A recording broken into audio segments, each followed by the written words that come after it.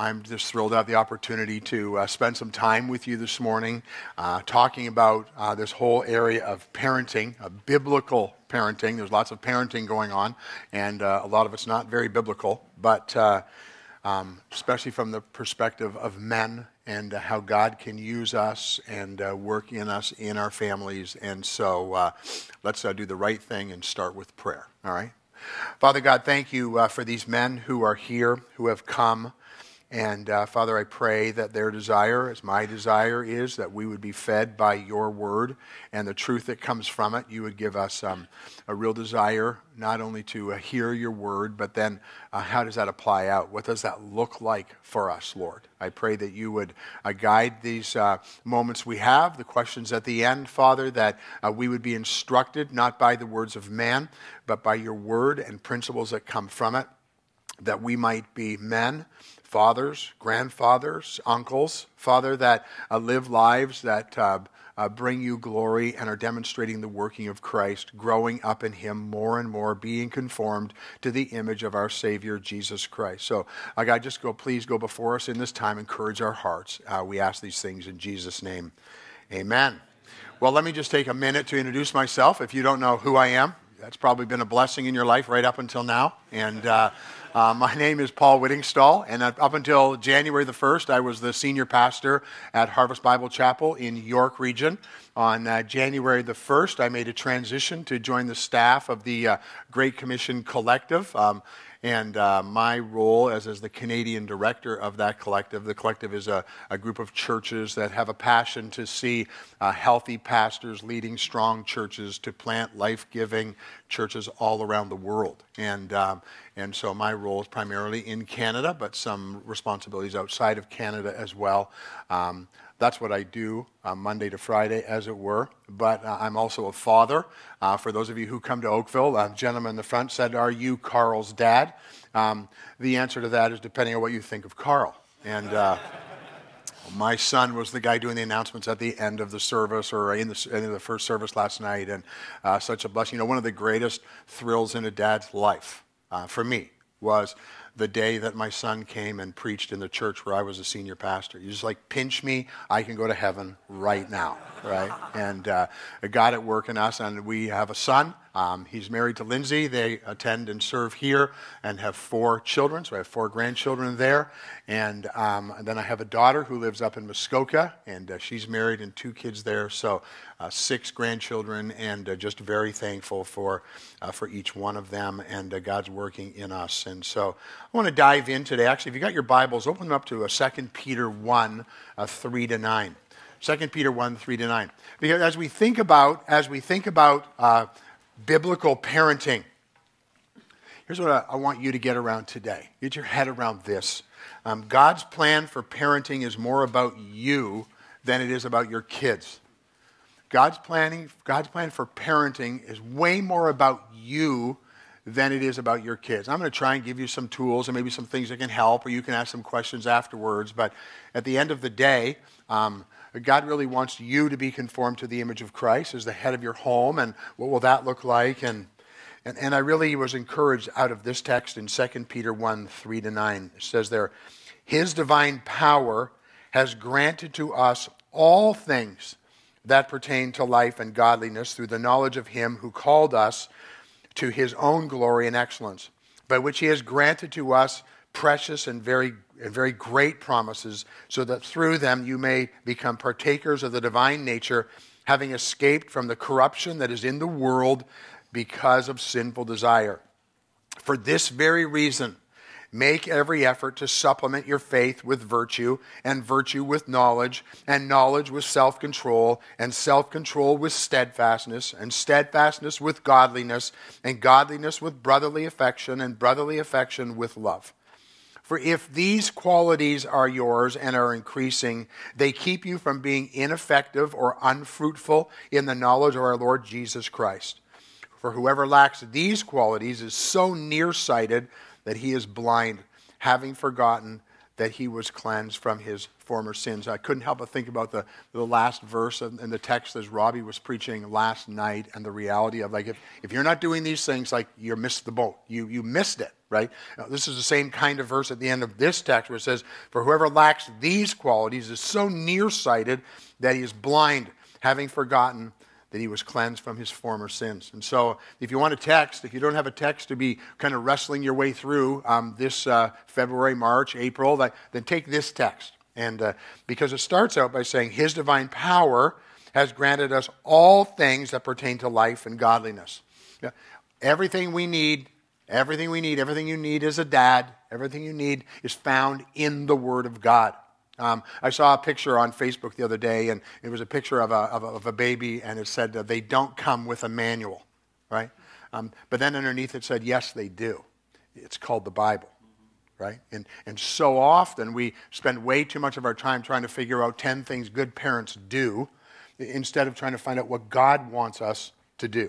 And here's a reality of your parenting, godly parenting or ungodly parenting. More will be caught than taught, right? You've heard that before. More will be caught than taught. You're going to say all kinds of things and you're going to think they're wonderful, but at the end of the day, your kids are watching you. So I already introduced the fact that my son is the youth pastor here in Oakville. He told his mom a couple of weeks ago, they were talking, and Carl said to his mom, he said, I was talking, and what did he say exactly? I was talking, and Dad was coming out of my mouth, right? I was just glad he wasn't swearing. That's all I can say. And Dad was coming out of my mouth. He was born in 81. He's like old. And still the impact of parenting, the impact of, right, and it was probably a corny joke or something he was telling at the time. He doesn't remember exactly what he was saying, but he was just struck by the fact that, and I was struck by the fact of, oh my goodness, right? The impact that we have through the things we teach, but more through the things that we are. And so as we get into this today, God's plan for parenting is more about you than it is about your kids. So I want to dive in and talk about some areas. You've got some notes there. If you don't have notes, maybe somebody could hand those out for you. But let's talk about some foundations first, because we do have a manual for this. Yet it doesn't give you everything you need for everyday living, but it does give you what you need to be a godly father and to the principles for your kids. So let me give you 6 foundational principles of biblical parenting.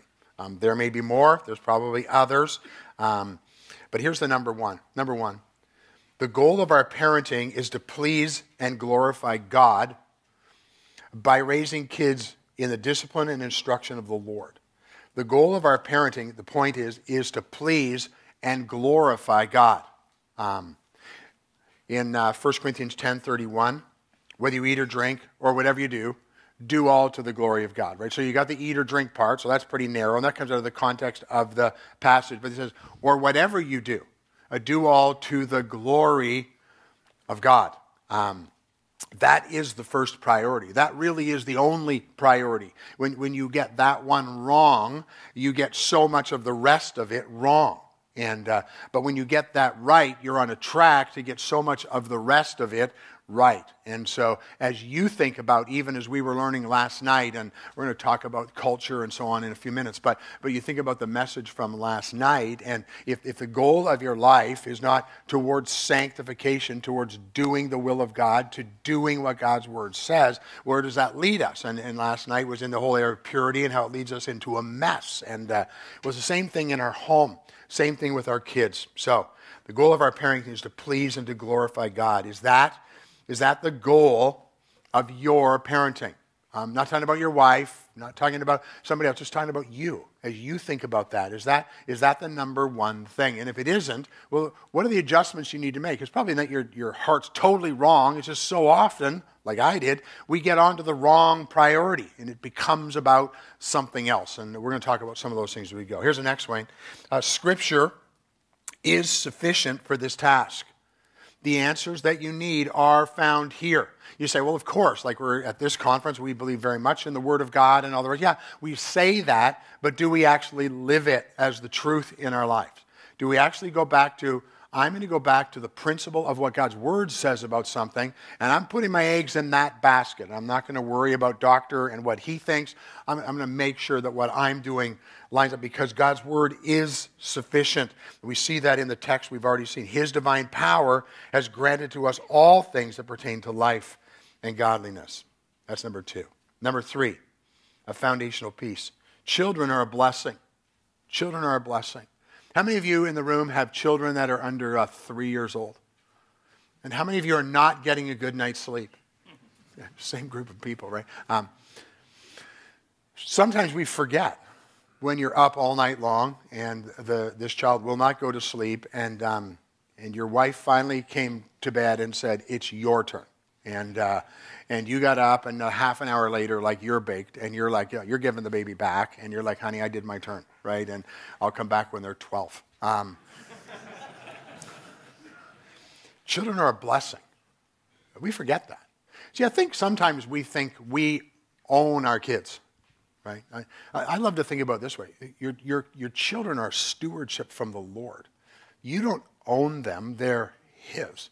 But they're a stewardship to you. And we're going to talk about you are the primary person, you are the primary caregiver, but they're a gift from the Lord. In Psalm 127, 1-3, it says, unless the Lord builds the house, those who build it labor in vain. Unless the Lord watches over the city, the watchman stays awake in vain. It is in vain that you rise up early and go late to rest, eating the bread of anxious toil, for he gives to his beloved sleep. Behold, children are a heritage, a gift, a stewardship from the Lord. The fruit of the womb, they're a reward from Him. And so these children that we have they're a blessing. And we need to remember that. If you have young children, you hear people, they say this all the time. They go, well, don't blink. Don't blink, because they're going to be going off to high school, and then they're going to be going off to college, and then they're going to be going and getting married, and you're sitting there, I can't wait till we don't have to change diapers, right? And you're like, are you kidding? I'm not sure we're going to make it through next week. And so from somebody who's on the other side of that, and some of you in the room, by looking at you, are probably grandparents or soon to be grandparents. You're looking at the other side of that, and you're going, where did it all go? Where did the time go? And so I get the tension. I've lived through that tension as well. But these children that we have, they're a gift. And we need to remember that. And they're a gift from the Lord. And our salvation is a gift from the Lord. And we should cherish that. We do cherish that. And cherish your kids. Here's the next one. Ties kind of into this last one. Responsibility of raising kids is assigned to parents. It's assigned to parents. It's not assigned to the government. It's not assigned to the school. It's not even assigned to the church. The responsibility to raise your kids is yours. Psalm 78, verses 4-7 says, we will not hide them from their children, but tell of the coming generations the glorious deeds of the Lord and His might and the wonders that He has done. He has established a testimony in Jacob and appointed a law in Israel, which He commanded our fathers to teach to their children, that the next generations might know them, the children yet unborn, and arise and tell them to their children, so that they should set their hope in God and not forget the works of God. So much is being passed off from parents to places it shouldn't be passed off to. We see it in our society. We're going to talk about the times we live in a few minutes, but just take a look at what's going on in our society right now. Take a look at what's trying to be torn out of the home and brought into the school. And it's like, no, it's the school's job to raise your kids. No, it's not. It's your job to raise your kids. It's not the church's job to raise your kids. The church is a supplement. The church is a help. The church is amazing, and it's God's gift. But you still have a responsibility. You have the primary responsibility, and the church comes alongside and helps. I remember we did baby dedications at the church. It's really the wrong name because it's not really a baby dedication. It's more of a family dedication. But we would say a prayer together. That although the responsibility is here, it's our job together. We seek to, and all the things that we would say in that prayer, because the responsibility to raise your kids is not the church. If you think about it, the opportunity at Harvest Kids or whatever the children's ministry in your church is going to be, they're going to get like 1 hour a week. to have an influence in the life of your child. And they will. They'll have a great influence. And youth ministry, they're going to get an hour or 2 hours a week, and you're with them all of the time. As a matter of fact, the school system is getting hours and hours and hours of influence in the lives of your kids. And they're not, unless you're homeschooling or maybe in a Christian school, they're not pushing them in a way towards godliness at all. And so let's remember on this foundational principle that raising kids is assigned to parents. That's where the responsibility is. That's number 4. Number 5, at its core, the role of parenting is to provide discipline and instruction. Of course, along with food and shelter, but to core is to provide parenting, to provide discipline and instruction without exasperating your children. Again, we had a lot of fun. I'm so thankful for my kids.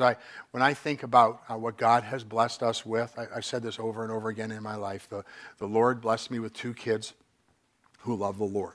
That's not the story of every man in the room. Some of you men, we're going to combat that when it's hard. But I have 2 kids who love the Lord, who married 2 kids who love the Lord, who are desiring to raise 6 grandchildren so far that they would love the Lord. Like I win. Like that's don't give me $1 million, give me that, right? And so I'm very thankful for that, and I realize that's not every testimony in the room, and it's not because we were perfect parents. God was good in His graciousness to us, but the reality is, parenting is provide discipline. When I talk about discipline, I'm not talking about corporal punishment. There are times when discipline is necessary. We're going to come to that in a few minutes. But the disciplines of life, teaching them and instructing them and understanding consequences and all of those things are a primary role that children, that their parents have, but without exasperating them. See, in Ephesians chapter 6, fathers especially love, children obey your parents in the Lord. Children, obey your parents in the Lord. That's my favorite verse. Children, obey your parents in the Lord. Right? And the kids' favorite verse is verse 4. Fathers, don't exasperate your children. Right? And I remember when our kids got older, we used to have fun with that verse. And, I'd say, Beth, the Bible says, and she goes, yeah, Dad, don't exasperate your children. Okay, when it's at that level, you understand there's humor and all the rest going on. But when it's at a point when you're being so antagonistic towards them about something, and you're just it's not discipline anymore, it's punishment. And you're exasperating them, and they're like, I don't want what you have. If that's what your faith leads you to, I don't want to be a part of that. And so being very careful, but we have that responsibility to provide discipline and instruction. The last one, number 6 in this is the overarching theme is to win the heart of our kids so that we can influence them with the gospel that we proclaim. Proverbs 23:26a says, my son, give me your heart. It was interesting with our children. They were very different in the way that we would discipline them and instruct them. And Carl was very much more, he's an adult now. He's like in his late 30s, right? But Carl was much more pliable and loyalty and relationship. Those are like core values for him, right? And so when he was a problem child, which I know you'll find it hard to believe if you attend this church that he ever was, but believe me. But just sitting down with him and talking and going, that's so disappointing. Right? And he was a mess. And then you go from there, you build from there, where Beth wasn't like that at all. She could care less whether you were disappointed or not, right? And she said, yeah, Dad, get over yourself. Like, what do I have to do, right? So they were different, but at the same time, we really wanted to, how do we come to the place of their heart? And getting to the heart of what's going on is a foundational principle in every parent's mind. That's what we have to get to. So those are a few foundations for us. I want to move on now to what I've just called know the times. Know the times. 1 Chronicles 12:32, talking about the men of Issachar, says, men who had understanding of the times to know what Israel ought to do. The understanding of the times to know what Israel ought to do. If you want to take that and personalize it, to know the times, to know as a parent what we ought to do. My son, we were talking a couple of weeks ago, and his son, Daniel, so our grandson, came home, and he wanted to become part of a book club at the school, right? So how's that a bad idea? Like, the kid wants to read, right? So, and Carl said, well, what are the books? And he goes, well, so I don't know the whole story. The point I want to get to is Carl said, well, I want a list of all of the books, and I want to see them, and I want to, right? Probably when I was going to school, our parents probably didn't really have to worry too much about that. It wasn't going to be a big problem.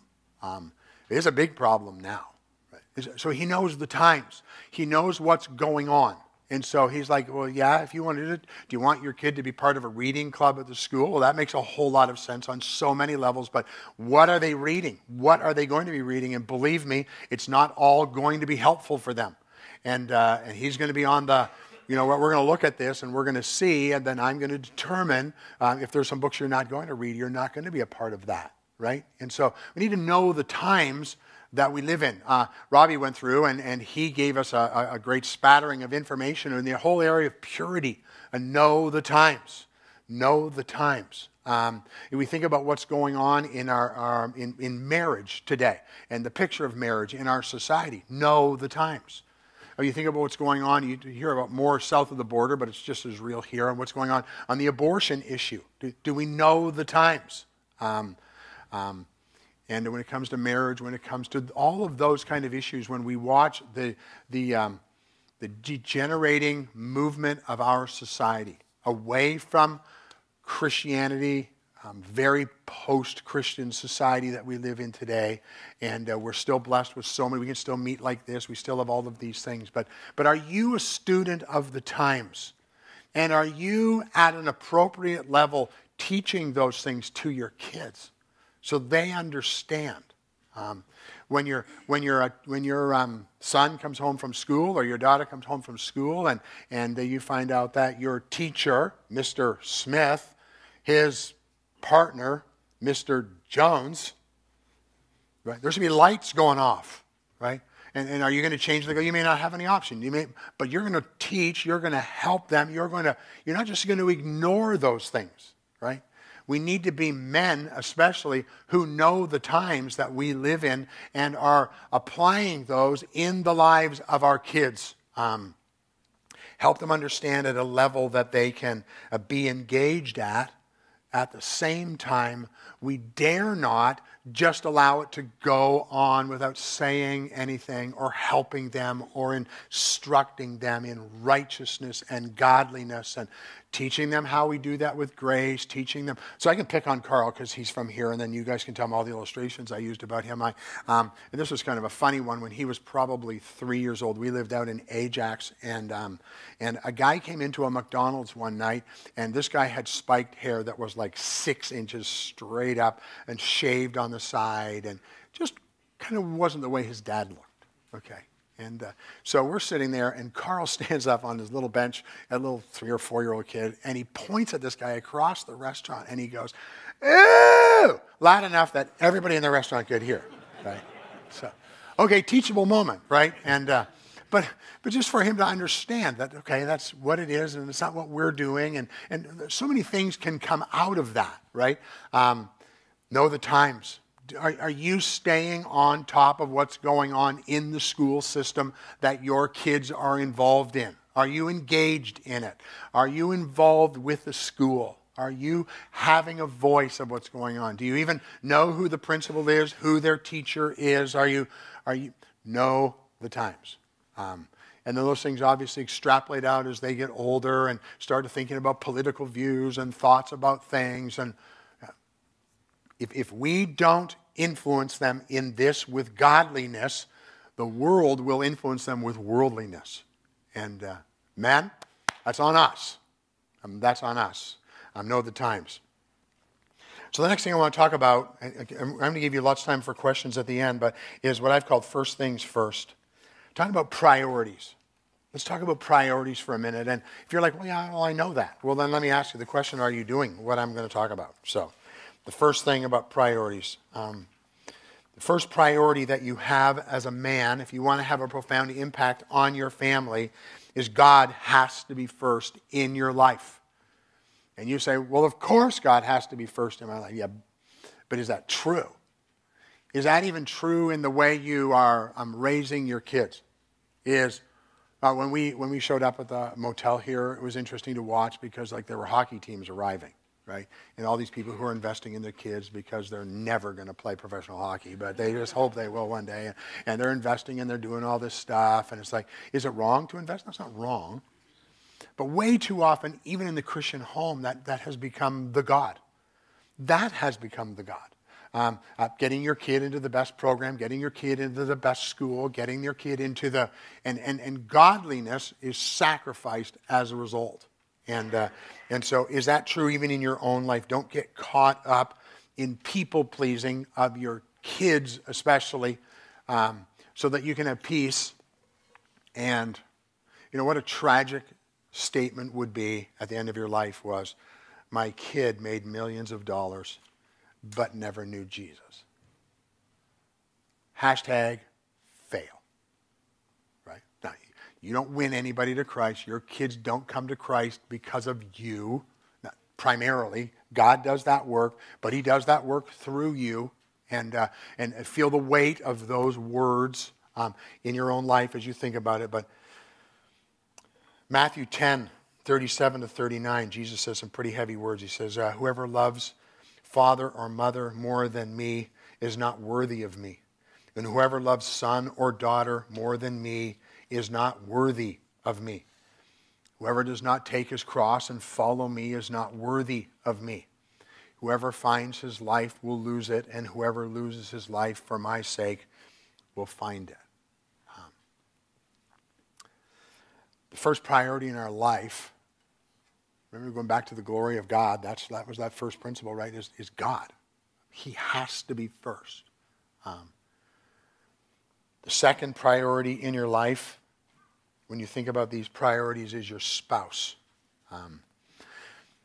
Again, so often I watch in married couples, and so we all wrestle with what does godliness look like, and we're growing in that in sanctification every day in Christ, and we wrestle with it. But we're going on that, but so often kids become the next priority, and kids are not the next priority. Your spouse is your next priority, and you need to make sure that you don't sacrifice your spouse on the altar of your children.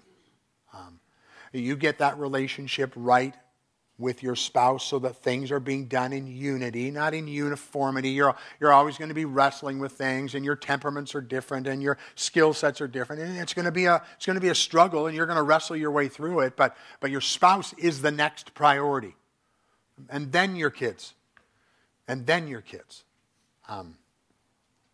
And I'm really talking about people things right now. I'm not talking about where church fits in and where work fits in. But when we talk about these first things first, unless we get God first and our spouse next, we'll never lead our kids well. When kids get ahead of spouse, then the children play one against the other.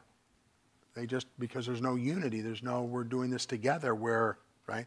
I remember I grew up, there were 5 kids in our family. I remember lots of times we said, Mom said we could. Mom said we could. We only ever used that word with our dad when we were pretty sure he was going to say no. Right? And my mom and dad were pretty good at trying to have unity about the direction we went and the things we did. And you all know if you have kids, you're not perfect at it, but your spouse is the second place. Right? Not third, not fourth. They're second, and then your kids, and then your neighbors and friends and kids, extended family, they all come after that. And I would say this, though, because in some cultures, I think sometimes our parents get a seat at the table that's stronger than it should be.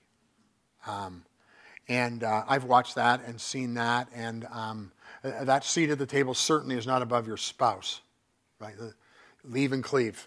There's a Bible, as Robbie was so clear last night, there's Bible verses about this. We don't even need to debate these things, right?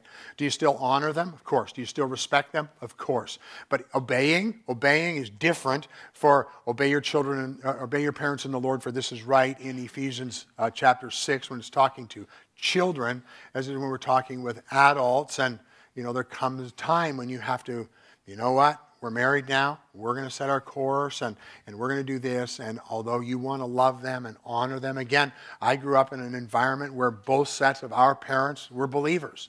And so we had it made, as it were. But there are times when we had to go, yeah, no, we're not doing that.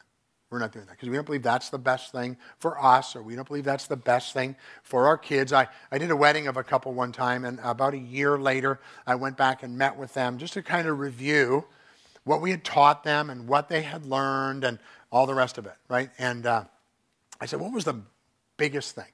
What was the biggest thing? Said that we weren't ready for in-laws, both of them, right? And I went back and talked to them about all the things we had talked about that, but Christmas became a huge deal in their family. Right, and it's like Mom said we're going, and we had to come to the place and go, we're not, and it was a huge deal, right? And because they allowed parents to have a voice in a level that they shouldn't have had, and your relationship to God is first. You'll always honor your parents, but your relationship to God is first, and then your spouse, and then your kids, and the rest of it can kind of work its way out after that. That's some things about priorities. So let's talk a little bit under this about, first things first, about leadership. Because I want to talk about you as men and some personal disciplines. When you are leading your children, when you're working with your kids, when you're trying to be a parent, right? How much do you ever lead with the Word of God? When there's a troubling situation or a blessing that happens, do you ever use God's Word in the way that you lead in your family? You're studying God's Word. Like I started out today, not that I'm a rocket scientist, but I started out today in 2 Peter 1, 3-9. The text has nothing to do with parenting, and yet has everything to do with parenting, right? Make sure you do your add, and if you're doing these things, this will happen. If you're not doing these things, you're nuts, right? And so all of that's helpful for us, right? And so are you using God's Word as you are instructing your kids? Because actually your wisdom might be interesting, but it's really not worth a whole lot. It's God's Word that's going to transform a life. It's God's Word working through His Spirit that's going to make the difference in their life. And in your leadership, do you lead with Scripture? Do you lead with Scripture? Our kids need to hear the Word of God. And our kids need to hear it from their dad. My son-in-law, my daughter's husband, they come and visit us at our house because they live north of Toronto. They come down and visit, and so they have Bible time in the evening before the kids go to bed, and they just open the Word. Now they're getting a little bit older; they're like 11 and 9, so they're old enough for this. But they just go like right into the Word, and they're going through a text, and they're reading the passage, and they're reviewing it, and it's really cool to kind of watch because I'm like, oh my goodness, like they're really into this. And it's good to see, but they're leading. He is leading from the Word. And didn't put that off as his wife's responsibility to do it, putting the children to bed as mom's responsibility. And so it's her job to have devotions with the kids. And no, he does it. No, they do it together, but he initiates it. And I know we didn't do that well with our kids, especially when they were younger and as they grew up. That's an area I've watched my son-in-law do way better than I ever did. But he seeks to lead with the Word. But even as we speak, do we lead with the Word? Like that should be the vocabulary of our lives outside of our families as well. When we're talking to other men in the church, when we're holding each other accountable, do we ever use the Word of God? Are we just using our own principles and the things that we think are important? And if you're here and you're like, you have to understand, I just trusted Jesus like 3 weeks ago. I hardly even know where the Gospel of John is. That's fine. Just use what you've got. And allow God to grow you over the years, and the transformation of your life is going to be used, because more is caught than taught in the lives of your kids. The Word and prayer is the next one. Obviously, you would know I was going there. I found this thing on the internet. It was called a full body scan of prayer. And I thought it was interesting. It'd be good for you to do. You can do this with your wife. You can pray this for your kids. You think about your mind. Romans 12:2 says, by the renewing of your mind. Present your body as a living sacrifice, wholly acceptable to God, which is your spiritual act of service, right? The renewing of your mind. The battle is for your mind. I loved as Robbie talked about it last night, and he was talking about repentance, right? I've often taught, I taught in our church that I was always taught as a kid, repentance is I'm going this way, and now I turn around and I'm going to go this way. Right? Well, that's a true picture of repentance, right? But the battle is for your mind. Otherwise, if you're just like, okay, I know porn's wrong, I'm not going to do it, I'm not going to do it, I'm not going to do it, I'm not going to do it, I'm not going to do it, but you don't change your mind, you'll go back to it every time, unless there's a change of your mind. He talked about it in the context of a change of your heart, or in the context of what you love, right? And so this picture of repentance is a picture of, I'm going this way, this is awful, this doesn't honor the Lord, this is not what I should be doing, I need a change of mind. I'm turning, I'm going in a new direction, but it involves a change of my mind. You need to be praying that God would give you a change of your mind every day. The mind. Pray for your eyes. Psalm 101:3. I will not set before my eyes anything that is worthless. You pray that every day. Your ears. Isaiah 30, verse 9. For they are a rebellious people, lying children, children unwilling to hear the instruction of the Lord. Pray for your mouth. Rather, speaking truth in love, we are to grow up in every way into Him who is the head, into Christ, from whom the whole body joined and held together by every joint with which it is equipped, when each part is working properly, makes the body grow so that it builds itself up in love. And verse that was Ephesians 4:15, 16. Verse 29, let no corrupt talk come out of your mouths, but only such as is good for the building up, as fits the occasion, that it may give grace to those who hear. Let no corrupt talk come out of your mouth. Rather, speaking the truth in love. Think about the conversations you had at your table with your kids around. Maybe it was something you said in anger or frustration to one of them, or to your spouse, or about someone else in gossip, or God, protect my mouth. Lord, protect my heart. Mark 12, 30 and 31, and you shall love the Lord your God with all your heart, with all your soul, with all your mind. Psalm 139, 23 and 24. Search me, O God, and know my heart. Try me and know my thoughts, and see if there's any grievous way in me, and lead me in the way everlasting. Pray for your own heart. Pray for your arms. Pray for the labor of your work. Psalm 90, verse 17. Let the favor of the Lord our God be upon us, and establish the work of our hands upon us. Establish the works of our hands. That God would, the things that we're called to do, the work that we're called to do, we would do it in a way that honors the Lord. So many people, as I've talked about, like call to ministry or whatever, it's like, I'm just wrestling with call to ministry, and unless God makes that clear, don't do it, for sure. But here's the point. The point is, most of you in this room won't be called to do what I do. It doesn't make you less. As a matter of fact, in some ways it puts you on the front lines like I'm never on the front lines. It gives you opportunity, and But the reality in all of that is you do your job so that you can serve the Lord. You go to your job 9 to 5 or whatever your job is. Who works 9 to 5 anymore? But you do your 9 to 5 thing so that out of that you can serve the Lord. Out of the abundance of that you can take care of your family. Out of that, so you need to pray for, I just put it here under arms. Here's another one. Pray for your legs, for strength and stamina, to run with endurance the race that is set before you. Isaiah 40:31, run and not grow weary, walk and not faint. Hebrews 12:1 says, let us lay aside every weight and sin and run with endurance the race that is set before us. And then feet, quick to flee from evil. 2 Timothy 2:22, so flee youthful passions and pursue righteousness, faith, love, and peace. Psalm 34:14, turn away from evil and do good, seek peace and pursue it. Proverbs 4:5 and 5 to 7, get wisdom, get insight. Do not forget, do not turn away from the words of my mouth. Do not forsake her. She will keep you. Love her, and she will guard you. The beginning of wisdom is this, get wisdom. And whatever you get insight. See, those are things that as a leader in your home, as the head of your home, you ought to be praying for yourself. Is that a question? Yes.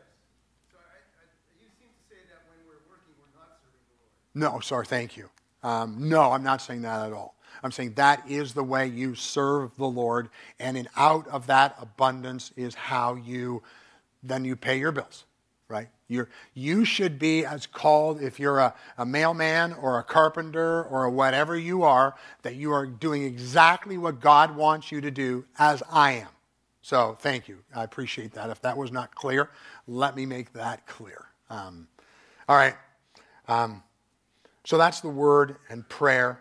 That what I just gave you, I found that just a week or so ago and started praying that for myself, but then praying that for my wife, and then praying that for my kids, right? And then praying that kind of stuff for my grandkids, that's leadership. You need to be a model and an example. In Ephesians chapter 5, verse 1 talks about mimicking God, being a model. And being an example. And I am, as I said, you're already seeing it. You see these things in your kids as they grow up, and you watch them, and they're like, oh. So our grandson was at our house a few months ago. This is another Carl story. He's really getting it today. And his son was hanging off of a tree. He was 3 years old, right? We have this little branch that's hanging off, and he's hanging off of the tree. And he's just sitting there, and all of a sudden, out of his mouth comes these words, "Oh my gosh." Now he said gosh, I was thankful for that, right? Oh my gosh, right? And Carl is there, and he's just about laid out on the front lawn laughing at this little kid because he's 3 years old. Those weren't his words, right? Those were actually probably his brother's words, who maybe got them from his father, got them from somewhere, right? And this being an example and a model to our kids is so critical and so important. And so the way you treat your wife is being used as foundational things for the way your son will treat his future wife or his girlfriend. And the way you treat your wife, your girls are looking at and going, I guess that's the way that women get treated. And what's that picture look like? So we want to be an example and a model in those things. And then the one we talked about last night is purity, leadership and purity. Impurity, we heard this last night. Impurity is stealing God's ability to work in your life. That was a quote from what Robbie said, best as I could remember when I got back to my room last night. But impurity is stealing God's ability to work in your life. You can't speak as strongly into your kids' lives about things that they're going through or things they're doing if you know in the back of your mind, I got all this crap going on in my own life and I'm not dealing with it. So God helping us to have purity. God desires we be faithful. All right. Lead your wife. Pray for her. Pray with her. This is a thing the Lord's put on my heart the last number of years. I've told this in our church many, many times. That do you actually pray with your wife? Sue and I have for years. But for a long time we didn't. You're busy and all the rest. And you go, well, I have my devotions. Yeah, you do. Good for you. And she has her devotions. Well, good for her. But do you ever pray together? Do you ever pray together? We now do it every day. We do it at the end of our day. We try and arrange our day so that we go to bed at the same time. I realize schedules might mean that doesn't work. But there is a chance, there is an opportunity. Even when I'm away, if I'm traveling, we get on the phone or on Skype or something and we pray together. You need to pray for your wife, but you need to pray with your wife. At the end of the day, if you're going through a hard thing, it's pretty hard to go to bed after a hard thing if you're not praying with each other. And so you need to take the time to do it. It's not a long time in our life. For Sue and I, it's maybe a total of maybe 10 minutes at the end of our day. And we have a little thing that we read, and then one of us prays. And then the next night, the other person reads a little thing, and the other one prays. We do our own devotions separate from that. And people in our church or people in our ministry, they don't get into that. They're not part of that prayer. Unless you're dying and you may not make it through the night, you don't get onto our prayer list there. We pray for each other, and we pray for our kids, and we pray for our grandchildren. Pray with your wife. If your wife's a follower of Christ and you've never done that, you're going to put so much wind in her sail. Honey, can we pray together? And you don't get to pray, and Lord, fix my wife because she's screwed up. Okay? So you pray, Lord, fix me because I'm screwed up. And But pray for each other. How do you, don't let the sun go down on your wrath. Don't go to bed angry at each other. If Sue was here, I would say, honey, when was the last time we went to bed angry at each other? I cannot remember ever a time. Maybe there was, but God has covered that with his grace. But it just doesn't happen in our lives because we pray together. And how do you come to that? And it doesn't mean we go to bed agreeing with each other. Don't confuse those two things. There are lots of times that we go to bed and we don't agree. But at the end of the day, it's like, I love you. And this thing is not going to be the end of us. This is just a thing. And it gets all built, especially late at night. The later it gets, the worse it gets. And we pray for each other. And you need to do that. If you're going to be a godly father, a godly leader, you need to pray with her. You need to read the word with her. You need to seek unity, not uniformity, but decisions get made together. I know a man, he's with the Lord now. But he came home one day, told his wife, I sold our house. The unfortunate part, she didn't know it was for sale. And that wasn't good for them. Can you imagine if you did that? Maybe some of you would be, well, my wife would be fine with that. Well, my wife wouldn't be fine with it. And so that was just their thing, right? So it was like, okay, there needs to be unity. And then when it comes to your kids, there needs to be consistency. So they're not playing one off against the other. If you find your kids are playing, you're hearing those words, mom said, mom said, mom said, when they're talking to you, it's because you're not consistent. They're trying to get something from you that they know is you guys don't have it together on that. And there are going to be things you're going to wrestle through, and there's going to be different ways you're going to do things, but you need to pray that God would give you a consistency in the way you discipline. I can remember my mom saying to us, wait till your father gets home. Well, that was because as we got older, and we got the odd spanking along the way, that my mom couldn't spank us enough that we wouldn't be giggling when she was done, right? It's like, and then she would say, wait till your father gets home. And it was like, oh, that's going to be bad. Right? I was never beaten by my father. I was never abused by my parents. That never happened in our lives. But they worked hard at being consistent with us. And you need to work hard with consistency with your kids so that, it's like, I'm going to go to daddy because he always says yes. And mom's always the bad cop, always cleaning up the messes that dad creates or doesn't. Consistency, that's about your spouse. And then with your kids, the same kind of things. You need to pray for them. You pray for the salvation of your kids. I talked about kids in the room who are like under 3 years old. Like, do you pray every day that they'll get saved? I pray that every day for all sick. We name our children before the Lord. 2 of them have made professions of faith, right? And 4 of them, we're not sure where they are right now. They're all going to church and they're all learning about the Lord. And they're all, we pray for every one of them that they would be saved and that God would do that. Where God does that work, I can't save them. My kids can't save them, but I pray that they'll be saved. What more important thing is there in the life of your child than that they would know Jesus Christ?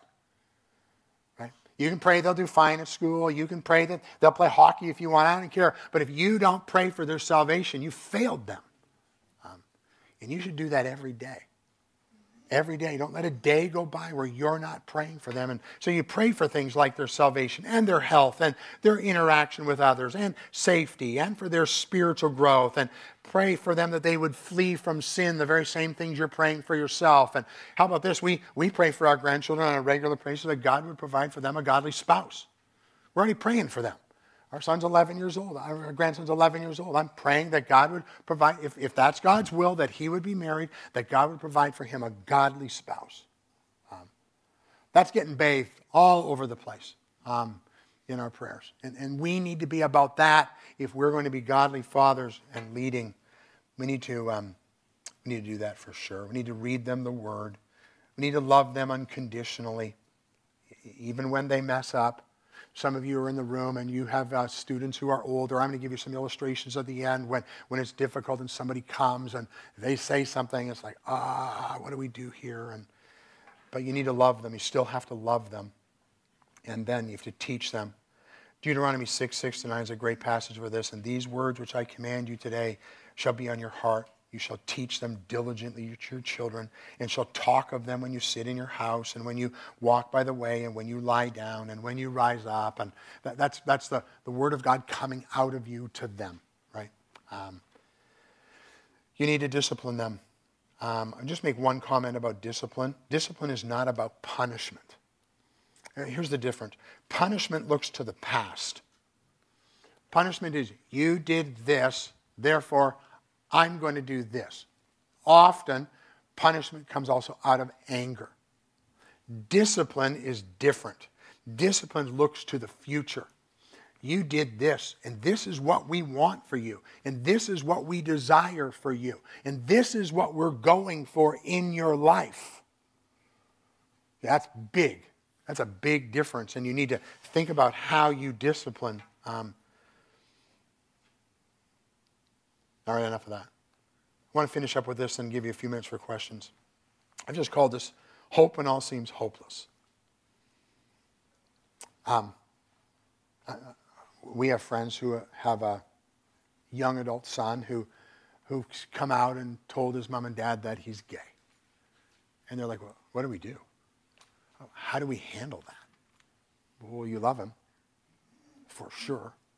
And you pray for him, for sure.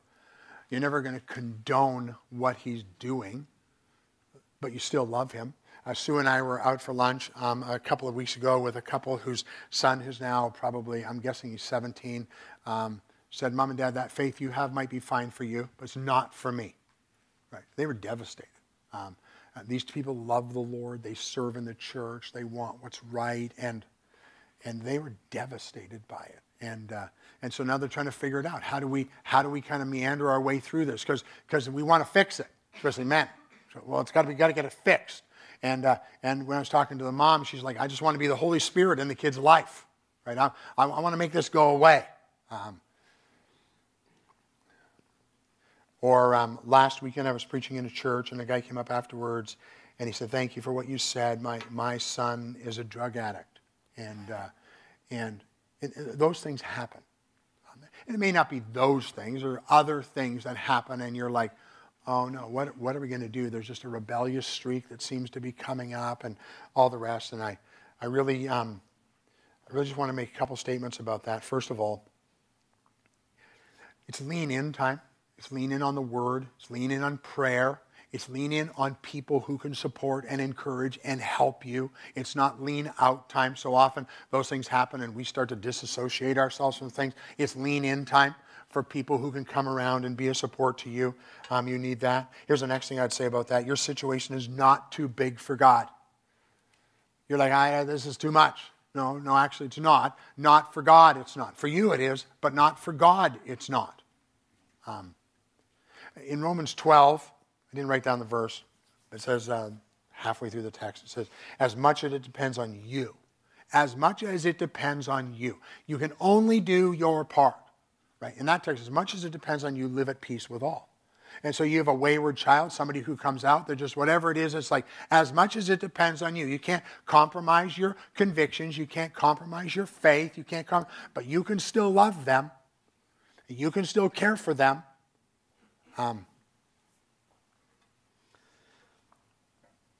As long as there's breath, there's hope. Right? They're still alive. There's hope. You don't give up. You don't write them off. Are there consequences? Yeah, there may be consequences. There are things you're going to have to work your way through. And I can't tell you what the answer for your thing is if your son came out and said he's gay and he's now wants to bring his boyfriend over for turkey dinner on Thanksgiving, and you're like, there's something freezing over before that ever happens, right?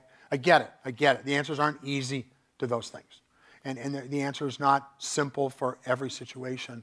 But I'll tell you this, your situation is not too big for God. See, the reality, even in those situations I talked about, is there's a heart issue that's the real issue. The issue is not the external thing. The issue is the heart issue. And what has happened and how did we get here and all the rest of it. So it's not too big for God. It's your job to live at peace best you can. And as long as there's breath, there's hope. You don't give up. You don't give up. You don't give up. I have siblings who've, I don't think they're saved. I don't think they've ever really trusted Christ. We all grew up in church together. Some of them came to my farewell service, had a chance to preach the gospel to them again, but they haven't trusted Christ. They just don't believe they're believers. But I'm not giving up. I'm not giving up. That's true of your kids. You're trying to be faithful. Some guys are sitting in the room and maybe filled with guilt about, you have been like, your hashtag fail's been your thing. And it's like, you get right with the Lord. You may have to sit down with them appropriately at their age and go, here's where I've messed up. I'm asking you to forgive me. We're going to move forward. But as long as there's breath, there's hope. I'm praying that God would use us as men, that he would guide us. We would use his word, our passion for him to lead our families well. So if you came here wanting 12 things to raise better kids, sorry. This was a big disappointment for you. But if you came with what's the heart behind this, I trust helpful as we seek to serve the Lord together as godly men